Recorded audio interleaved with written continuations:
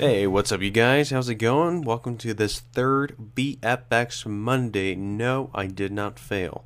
So anyway, what we're going to do today is something quite interesting. As you take notice in your screen, you're looking at a flower. A very nice eccentric flower. Taken with an iPhone 4. Yes, iPhone 4, not iPhone 4S. So look at the quality. Let's look at the quality first before we get started. So look at this. It looks really nice. It's in focus. And what we're going to do today is we're going to change that flower's color to a different one. Why? Because I am not feeling pinkish today. I am feeling different-ish. So let's get started with today's VFX. We're going to be using Final Cut Pro 10. So if you do have a Macintosh, take advantage. And if you don't have Final Cut Pro 10, then give it a whirl. Just go download Final Cut Pro 10 from Apple's website. It's available for 30 days, believe it or not. So go ahead, give it a download, and follow along with your own footage. So let's get started. So let's analyze this clip first. So as you can tell, it's just a nice little flower with an ant on it. Really nice. Again, taken with an iPhone. Can you believe that? Anyway, there's some shakiness right there. So we're going to end it right before we get to that shakiness. Press O to sit in out, and your in is automatically the beginning of the clip. So now what we want to do is we want to create a new project, a new timeline, a new sequence. So let's do that. Let's go down to this plus sign here, click on it once, and let's title this Flower Color Change, because we're changing the flower's color. Now let's go down to default event. I'm going to keep it at here, Monte. Now let's go down to video properties, and remember, if you are specifically looking for a specific frame size, go ahead and click custom. Change your setting to 720, change it to 1080, or if you're going to work with TV 1080 footage, go ahead and choose 1080i. In this case, what I'm going to do is I'm just going to leave it at set automatically based on the first video clip. Now I know by default it's 720, so I'm just going to choose that so I don't complicate things. Now here in the bottom, make sure to always use custom unless you're doing a feature film, because by default, Final Cut will give you this option: use default settings, surround sound 48 kHz, and ProRes 422. Now what's the difference between surround sound and stereo?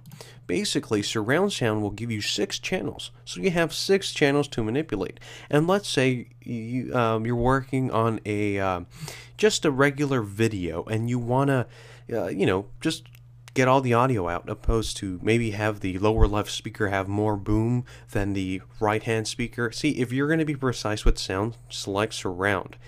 And if you're not, then go ahead and select stereo, because if you choose surround opposed to stereo, sometimes your audio might be off whenever you play in a stereo, television set or whatever. So just something to keep in mind. So we're going to choose stereo, audio sample rate 48 kilohertz. We don't even need audio in this portion, so we're just going to keep it as that. Render format, Apple ProRes. Click OK. Sweet. Now we have our timeline here in the bottom, and notice how my skimmer is following my mouse. If you want to get rid of that, just press S and it's gone. But we're going to keep it because I like it. So notice how, let's go back. Notice how my flower here is selected. So what you want to do is you want to click on it and press the letter E to append the edit. Now notice it just went to my timeline. Super awesome. Great. Now let's zoom in on the timeline by pressing Command and plus plus. Sweet.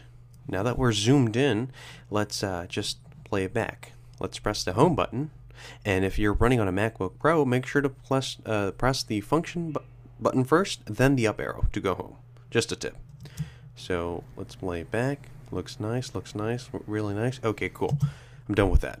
Now this is why I really love Final Cut Pro 10. You could change the color of anything in the program, opposed to Final Cut Pro 7, which you would have to open up Final Color, the program Color, which was a separate application, and then change the color there. That was pretty cool, if you have that workflow. But if you really didn't know how to color correct, how to color grade, then it would kind of be pointless, because you want to do everything in your NLE. So here's what you want to do. You want to select your clip, Now you want to go to Inspector, and if you don't have it highlighted, selected, just click on this little eye here. It brings the inspector up. Now look at your color tab. Sweet.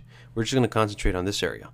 Go to your color option, and then go to this little plus arrow here. Click on it once. You're going to make another, notice how I made another color correction. We're going to work on the second one, okay? So now that you have your second one selected, well, selected of course, click on this first icon, and it's called the Add Color Mask. Basically, this is going to select a specific color on your shot, and we're going to basically key out that color purely. So click on it once. Let's go to our image. Notice how the eyedropper tool is on the image. Then click on the area where there's more color of the color you want to change. So let's click. All right. Notice how I clicked? It's just saturating the highlights, and then just drag out casually. Oh, not too much, because then you'll get the other things. Sweet. Let go. Oh my gosh, what happened? Nothing. Well, look at here. Look over here. The color mask. Look, notice how this color is similar to this color. Basically, we're masking out this color. So now what you want to do is you want to go to this arrow here. Click on it once, and you're presented with these three options: a color, saturation, and exposure fancy tab. Okay, now before we get started, I want to give you guys another tip. Look at your inspector window. Notice there are two additional buttons in the bottom. I didn't notice these until now. Basically, it's inside mask and outside mask. What's the difference? Well, what we selected was the petals of this flower, and basically it's going to create a mask around this flower. So if we choose inside mask, then whatever we do here will affect anything that is inside the mask. In this case, the flower petals. But let's say we want to change the background to maybe a bluish color. You would select outside mask and then change it to a blue color. Sweet. Now that we got that covered, let's work with the inside of the mask. So now what I want to do is, you know what? I want to make this fancy. So let's change the color. You could change the color. So let's see if we could change it to a blue here. Remember, this is for shadows. So basically the dark areas. This is for midtones, which is like not too light, not too dark. And finally, we have the highlights, which is the lightest part of the flower. So in this case, I think we're going to mess around with the highlights here. But if you don't want to mess around, if you want to be precise, go ahead and move these little three tabs. But if you want to be more general, just move this big one. Okay. See how we're changing the color of the flower? Wow, that's nice. You know, you could be as precise as you want. I'm just teaching you how to do this. So, it's up to you to make it as realistic as possible or as fake as you want. So, you know what I'm going to do is I'm going to actually create that effect where you just desaturate the whole flower. Remember, you could change the color here if you'd like, but I'm going to desaturate this flower. So if you go down, that's great. Now let's go to exposure, and you can tweak down the exposure so it looks darker. Okay, sweet. Now, you might say, hey Joe, you know what? You messed up. Why did I mess up? Because you have some areas missing on this flower. So how do you change that? Easy. All you have to do is go back, click on that arrow, and then click on the hue once more. Go back to the image, hold shift, and just make additional color masks. See? Just make... Yes. There we go. Wow.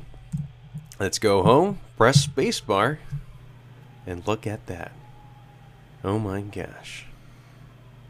That looks so fancy. That looks really nice. So that's it. That's how you change colors from some color to another color or desaturate it completely using the tools native in Final Cut Pro 10. Just another reason why this NLE is better than the others. Anyway, thank you so much for watching this VFX Monday, and I'm your host, Joe Delgado. And if you'd like, please leave a comment down below and like this video so I could see your support. Also, make sure to watch my other video that I created just today, and it's basically an NLE battle series that I created. And that is a series that will have to do with, obviously, NLE. So basically, Final Cut Pro 10 versus Premiere Pro CS 5.5. The only reason I did that, and I am doing that series, is because a lot of people are confused. I know a lot of people who use Premiere Pro CS 5.5 just because Final Cut Pro 10 is out.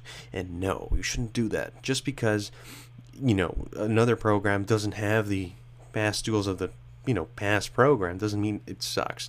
No, it's up to you to find out. So, I'll talk to you guys in the next video, and thanks for watching VFX Mondays with your host, Joe D. Make sure to stay subscribed and watch my past 2 videos. Bye-bye.